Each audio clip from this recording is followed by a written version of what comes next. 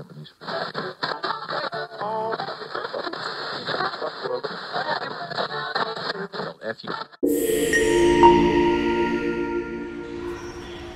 Hello, my name is Earl Laredo, and you're listening to K.I.L.L. Dead Air Radio, and I'm your host.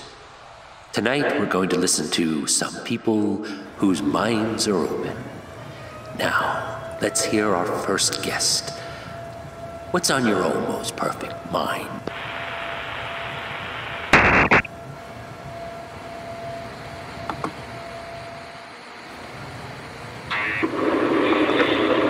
So, I'm just sitting here in my car, relaxing after work, listening to some old music on my XM radio.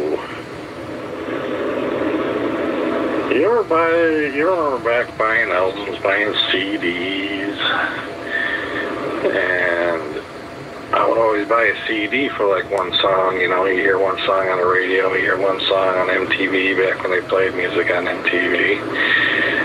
And I would always buy an album for that one song, and then I'm listening to it, and I always find something better. I always find something twice as good as that one song they released. And then sometimes, you know, later on down the road, they will release that song, but other times they never release a really good song. And I'm always like wondering, like, why? Why don't they release that one song that I love? Maybe I'm the only one that loves it. I don't know.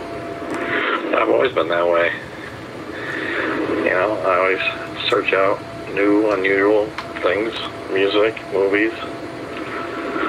That's how I find some of the things I'm into.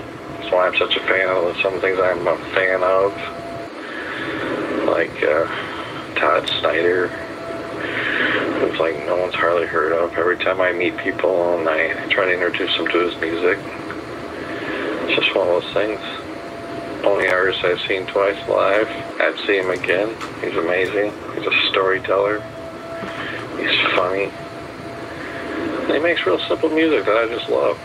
And, you know, a lot of it kind of like makes me think of me a lot. So,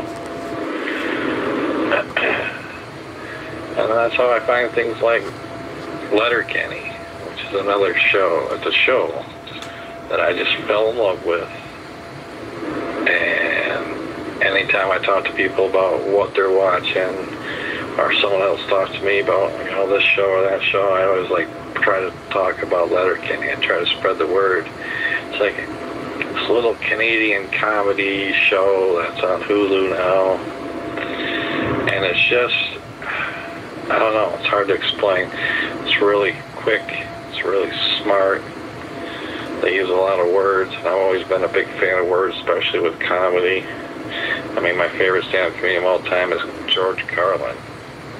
And if you know anything about George Carlin, you know that he loved words. And I just love people that can play with words and just make things funny by just talking like normal, not setting up a joke, just talking and being funny. And all these characters in Letterkenny are like, I don't know, they're just unique and unusual, and they are not what you expect. There's guys that like work in the field on a farm, but they freaking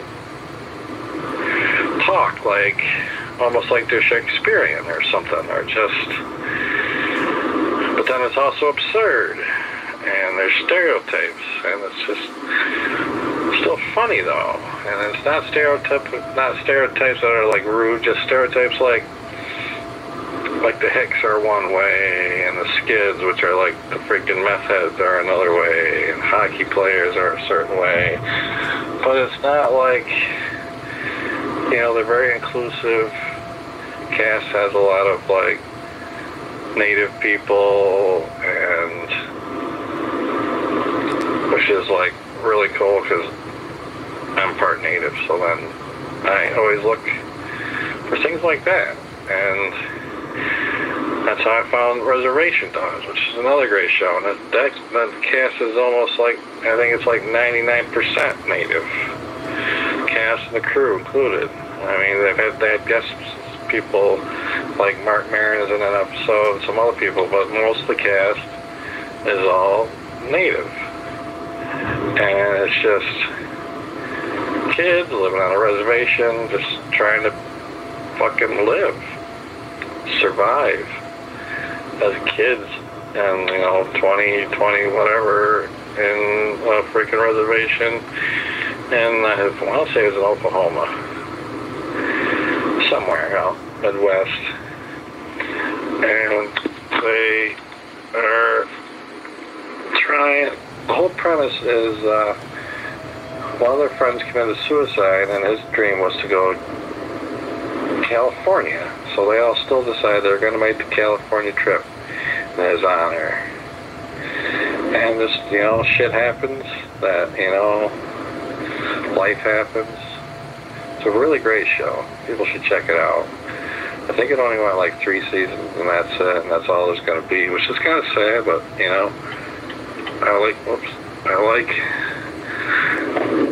they're following like the British model of TV. British shows, they don't go for 15, 20 seasons. They go for like 3 or 4, and that's it. And they go in with that in mind. Like, we're just going to do, say, 3 seasons.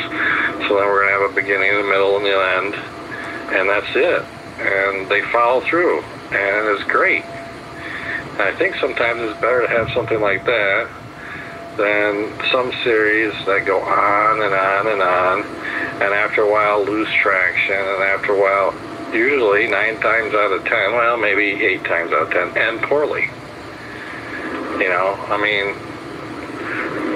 To this day, I've never seen an episode of Lost, strictly for the fact that, from what I hear, the ending was questionable to some people. Some of the fans liked it, some of the fans didn't like it. So I don't know if I want to invest time for an ending that I might not like. I mean, I may love it, but who knows? It's just one of them things. It's like Game of Thrones. I've watched a single episode, didn't care for it, not my thing. So that's it. I understand there's like so many people love it. I don't think I'll ever watch it. Maybe, I don't know. I like to think I got some time left in my life to watch things, but, I don't need to watch everything. Sometimes that one thing that everybody thinks is great is, like, not my bag of tea. Is that the right thing? Bag of tea? Sounds good. And a cup of tea. I don't know. Anyway. Where was I? Oh, series. Like, as much as I loved Heroes, man, that last season was rough. Ended poorly. But, I still own them all on DVD or Blu-ray. Every once in a while I'll watch them again. I'll tell you, that very first season was amazing. I remember watching it when it was on TV. And like, I fell in love with The Walking Dead from the very first episode, very first scene. I was like, when he shot that little girl zombie, as crazy as that is, I'm like, holy shit, they can shoot a kid? The first scene, the first episode, a kid. The show will do, and then whatever it wants. Push the envelope. And they got away with some crazy stuff in that show. I think they were one of the first shows to push the language barrier, having some foul language as long as it was on at a certain time of night.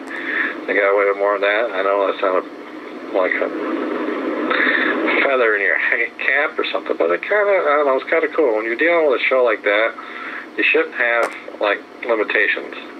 They never show much limitations with the violence. They never show that much limitations with the sex. So I might as well not show limitations with the language as well. Fuck it, do it. And that's kind of cool.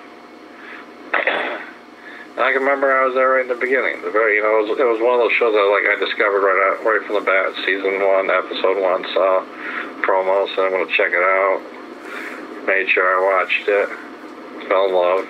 Stuck with it through all 15 seasons, I think it was. Whatever it was.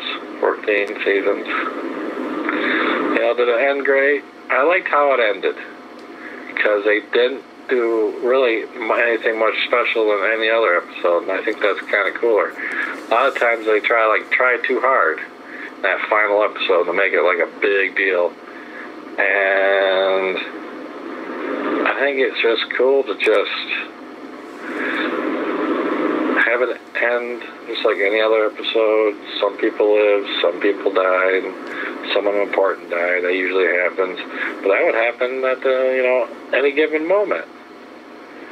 I mean, like some of them were special, like Glenn and that redheaded guy. What the fuck was his name?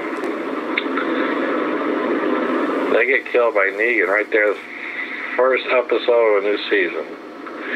Big explosion, big way to open the season. But then when K.I.L.L died, he died right now, everyday episode in the middle of the season. It wasn't like a finale. It wasn't like the opening. I don't even think it was like a mid-season finale or anything. Just random episode. So you never know. I don't know. I'm rambling. I think maybe I should go inside and give me something to eat.